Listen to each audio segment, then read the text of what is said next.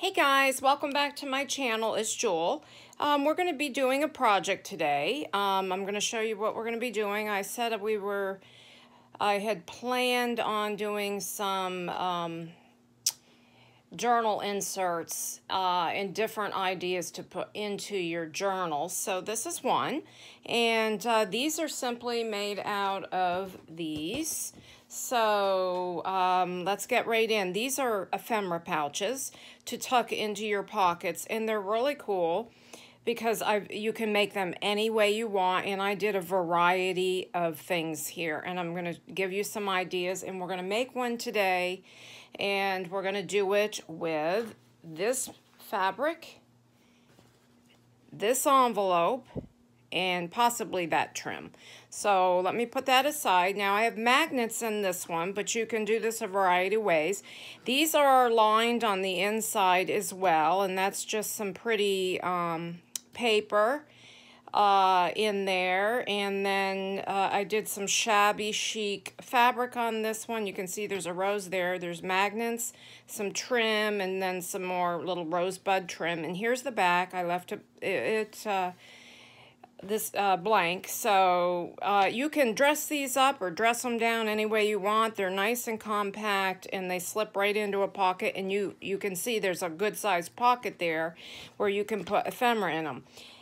This one I made out of an old hanky, and actually it's not old. These hankies are made to look old, but they're not. So this one, I have a tie enclosure on it, and you can see I did some different trims. This is actually just the end of the handkerchief, and then I trimmed off the other end so I could use it, and then I just flipped it the other way and put some trim. And then there's some pretty lace at the top here, and this one, here's some lace here. In this one, I actually have decoupaged this napkin on the inside. Now, these little ephemera pouches have been floating around,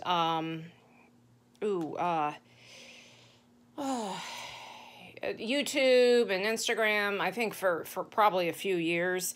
And I don't think I've made a few, but not like this. This decoupage idea on the inside came from Pretty Paper. You know what, I'm going to have to link it. So I was inspired to do some decoupage. This one, as you can see, I did paper, and some of them I lined the inside with fabric. So they're all a little different. I decided to just make a variety, and what I am going to do with these, this one again, I have just lined it with some pretty paper that I printed, and this again is another one of the handkerchiefs. And what I did is I just went ahead and glued the seam binding to the back, and there's 1, 2, 3 trims here, and this scalloped edge was on the handkerchief. So we've got that one. Now this one is not fabric. This is paper from, I'm going to link her below. Oh, she's on the tip of my tongue. Oh, I've ordered paper from her before, her digis. They're beautiful. I'm going to have to link that below. I did a little ephemera here. It says Create. This is from G. Kerr, and this is one of hers as well. We have this one. I actually just did some Velcro dots. My brain today is a little slow. I don't know if I should make this tutorial. I'll get some trim here, and then again did the decoupaging on the inside here. So I like that one. So you don't have to do fabric. This one I have just wrapped around some sari silk like that. And this is fabric again and some lace, and I did the Seize the Day here. This is G. Kerr, and I put it on some muslin. And this one I went in and did the fabric, coordinating fabric on the inside. And you can see this one I sewed on with a decorative stitch. So when you open it up, it's as lovely as the outside. So that one I'll put aside. This one is kind of like lavender shades. just a little ephemera here, a little prompt here. I did a fabric ribbon and a pretty flower here. The back is plain. This, it might be stuck because I did a boo-boo. When I glued this, I didn't let the glue dry enough. And then a coordinating fabric on the inside, so that's a magnet. This one also is a magnet, and the inside is again decoupaged. So here's some ideas, and what I'm going to do with these, and I'm going to be making some more, is I'm going to stuff them full of old letters, vintage style letters, and ephemera, and some other things, and then I'm going to put them on my Etsy shop. I normally don't do journal inserts. I've only, up to this point, have sold nothing but either stationery kits or my journals. So I think I'm going to have another area where I'm going to be selling some of my collage things and my tags and items like this, journal inserts. So let me move that aside. Let's get my cutter over here. I'm going to sit down and we will begin this. Now, I felt like the best way to cut this is to go, oh, I had two little ones too.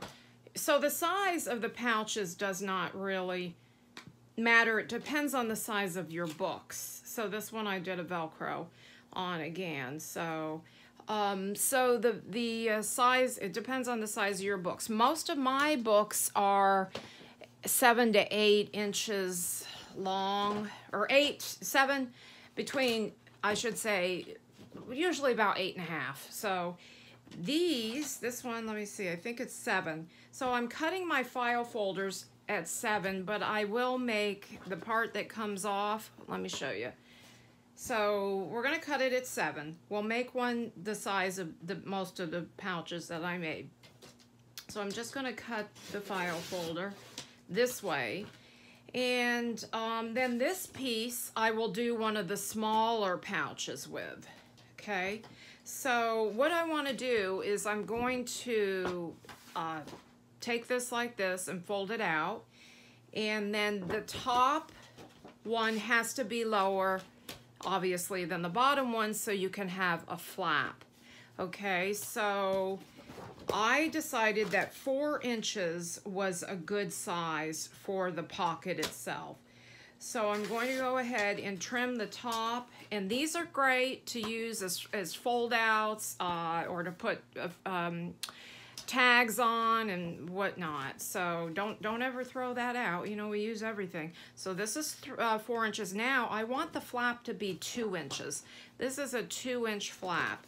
So I am going to simply line up the top of this fold, or you know, this cut piece at the 2-inch mark. And I'm going to go ahead and cut this piece off. We will save that. And then I want to score it so we have a nice fold, but I will show you something that I need to do. I should have allowed for an extra 1/10 of an inch. I'm going to take 1/10 of an inch off, and I'll show you why in a minute. So that this really, see this? So there's a tiny space here, so when you fold it down, it folds nice and flat. So there's the basis for our pouch.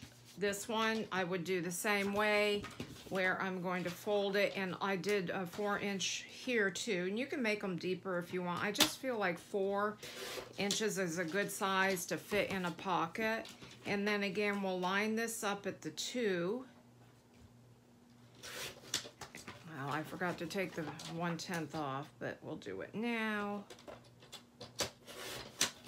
That's a little bit more than 1/10, but I just want to make sure we can get through this. So I'm going to score. I know I'm out of frame a little bit. Okay, so now I have these 2 pockets, but we're just going to cover this pocket right here today.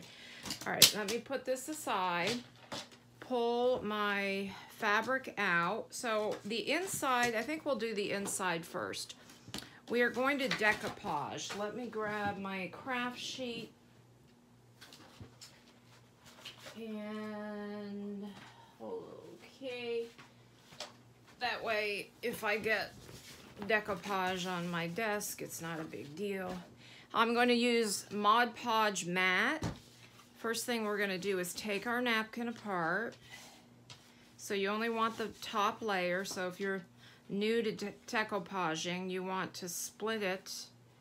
Usually there are 3 layers. Let me see. A piece of tape works well for this. I'm thinking